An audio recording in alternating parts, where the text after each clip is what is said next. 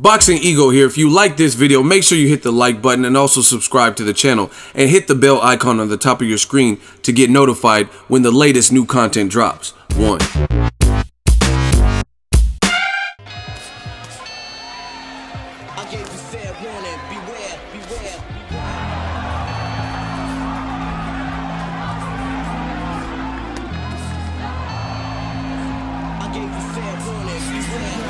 What you thought punk shit was sweet, now you can't sleep. Gotta keep your eyes open wide and hide your face from the streets. I'm like the beast with a woman far from a Norman. Gave you fair warning, now you understand swollen. I'm calling out any rapper that I doubt. Smack him in the mouth, throw him in the yoke, boom, then I knock him out.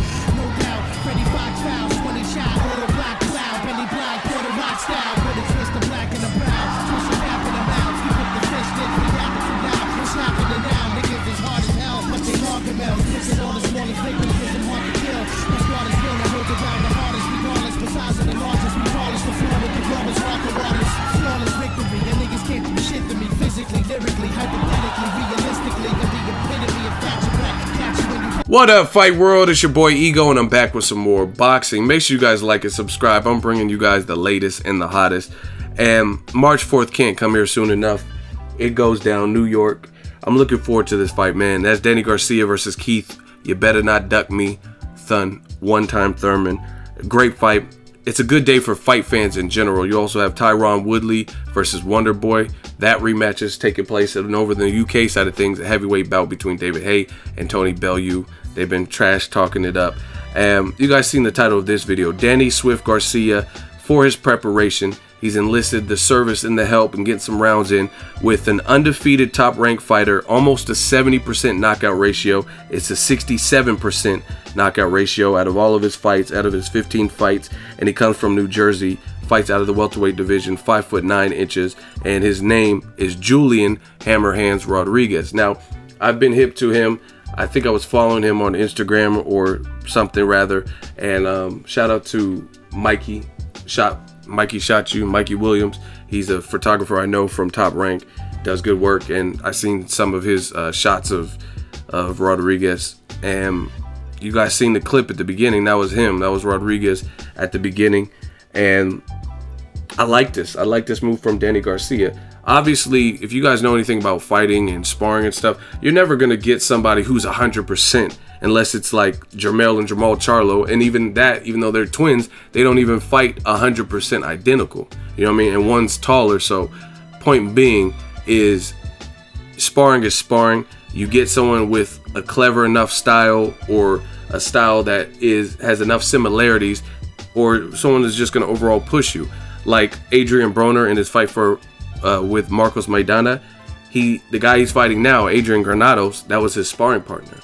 Two tough, rugged guys, you know what I mean, come forward, action, good, respectable power. And now Broner's fighting Maidana Jr. basically in Granados. And that's what you do. So I like this move from Danny Garcia, getting some rounds in. The kid's young. I mean, Rodriguez, he's 22 years old. He doesn't have any significant, real big names. Jerry Belmonte is probably like the biggest name. He gave Omar Figueroa a tough fight, but that's probably the biggest name on Hammer Hands' resume. But he's being groomed. He's coming up through Top Rank. He only has 15 fights. So, I mean, of course, not everyone that is going to have huge, massive names, but that doesn't change the work. It could still be good work. It's a guy with punching power. It's a guy who is younger than Danny Garcia, 22.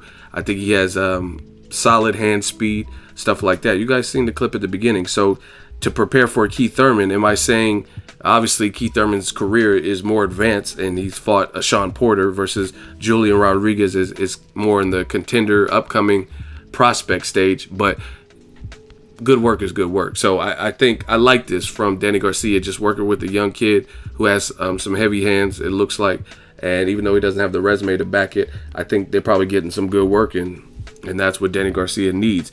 He is now truly a welterweight. He's given himself, I believe, 3 fights: Paulie Malignaggi, Robert Guerrero, and then the tune-up fight with Samuel Vargas to acclimate. Now this is for all the marbles against the best welterweight he's faced since he's moved up to welterweight. Keith One-Time Thurman, a WBA champion, and a guy who has fought Diego Chavez, fought against Sean Porter, Jesus Soto Caras. He's been in there with good names. Good names, you know what I mean? Especially his last fight, Sean Porter. That was a fight of the year type.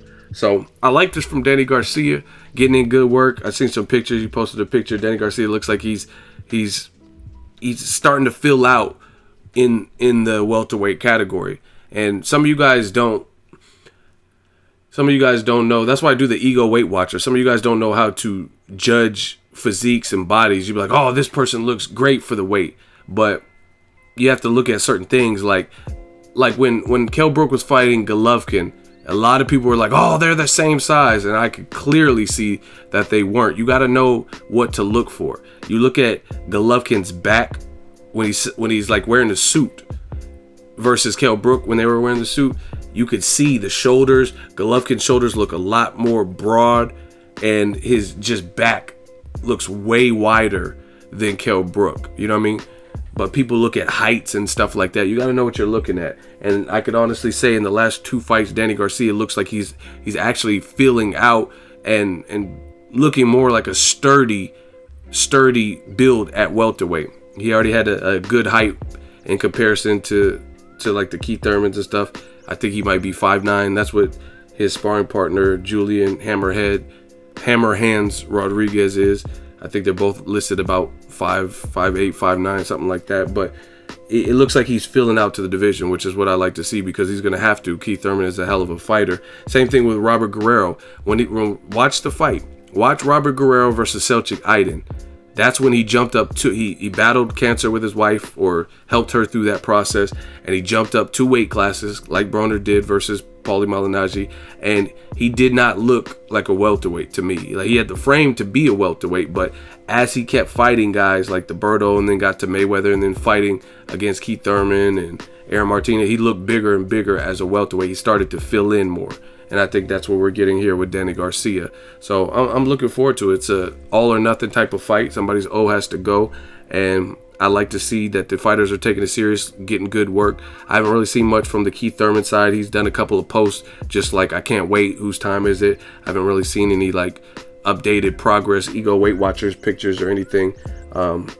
There's a boxing team that I know that's based out of Florida, and they interviewed him, so I got to check them out. Shout out to my dudes, and see if they heard anything, or just kind of see what they saw and get some intel for you guys. But March 4th, it goes down. I'm really looking forward to this. Danny Garcia, he has big shoes to fill. A lot of people feel he's the underdog, and I think on the sports books, he's the underdog. His dad definitely adds to that, because he got people talking with the N-word rant and saying all this and that, so he has to live up to it. Danny Garcia is the one in there with Keith Thurman, and again, they're both good fighters. I'll drop a 7 reasons. I'm trying to make the time for it, but I'm just overall looking forward to a great fight. And I think Danny Garcia, he's doing the right thing by fighting the young, tough guys that are going to give him good work in the gym. Here's another note for you guys. Another March fight. The guy that I'm talking about, Julian Hammerhands Rodriguez, he has his own fight. He's going to be on the Mick Connellan, the guy from Ireland who just came out of competing in the 2016 Rio Olympics.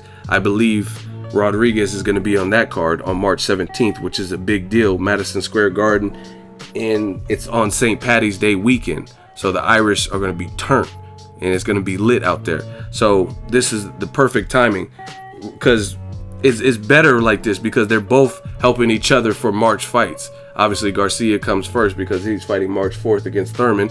But then on March 17th, you have Julian Hammerhand Rodriguez, who's fighting on that Connellan card, which is going to be huge for Irish fans and just in general, because it's his pro debut. Michael Connellan, he just signed with Toprank. He was the one that had the beef with the AIBAA or whatever, and he was flipping off the cameras after he got robbed in his Olympic fight, and I do think it was a robbery. So it just works out perfectly, because now you know both guys are going to push each other, because they're trying to get the best possible work for their own individual fights. On top of that, helping each other. So I think it's a smart move from Danny Garcia. Get a fellow East Coast dude who's in the division, who's young, youthful, heavy hands, and has another March fight coming up on a big card just like him in New York. So They're helping each other out, helping each other prepare. Can't knock the hustle. Let me know what you guys think. Danny Garcia getting some, it looks like some grade A work in the sparring department for his biggest test, maybe even career-wise, and that's Keith one-time Thurman. I don't know. Lucas Matisse, there's a lot of people that were favored to beat Danny Garcia. So you guys let me know if you think this is Garcia's biggest test, bigger than Amir Khan and Lucas Matisse, Zab Judah, things like that, Eric Morales. Drop it in the comment section. Make sure you share the video, like the video as always. Hate, comment, and subscribe. Till next video is Ego signing off. So if you enjoyed this video and want more content like this on the channel, you can show your appreciation by going to the PayPal donate button or the YouTube support button. And you can donate any amount that you feel is equivalent to the value of this video. Much more to come. Thank you guys for your support. Boxing Ego, the future of boxing.